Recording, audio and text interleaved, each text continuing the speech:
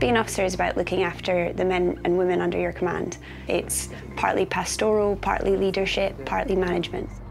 It's everything you do, so it's the way you hold yourself in a day-to-day conversation. It's looking after your troops and making sure that everything you do is about making their lives better.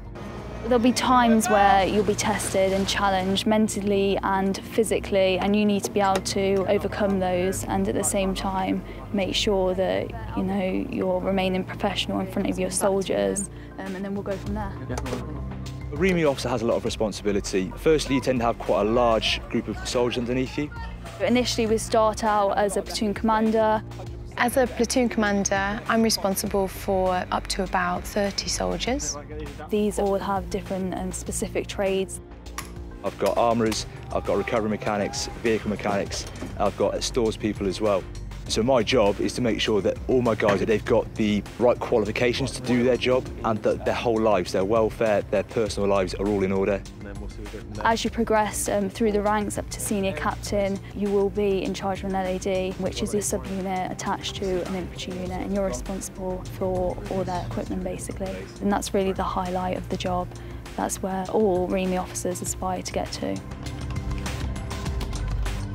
Education in the Corps as an officer is very important.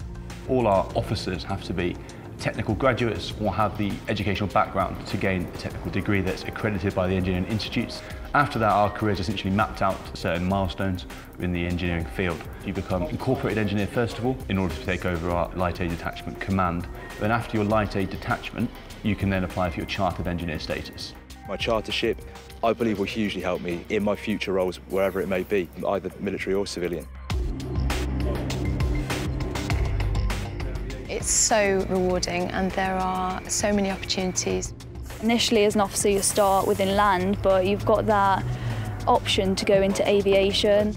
There's so much out there, you just got to be really proactive and grab every opportunity as it's presented. The reason I wanted to join the REME was because of the people. And it wasn't just the people I was working with, my peers, it was also the people I was working for and the soldiers I had under my command. Absolutely superb at every level.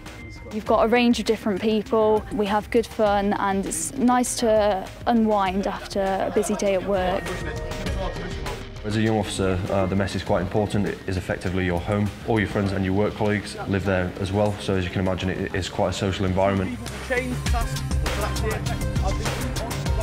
I feel very proud. Having the opportunity to lead soldiers is something that I find immensely fulfilling.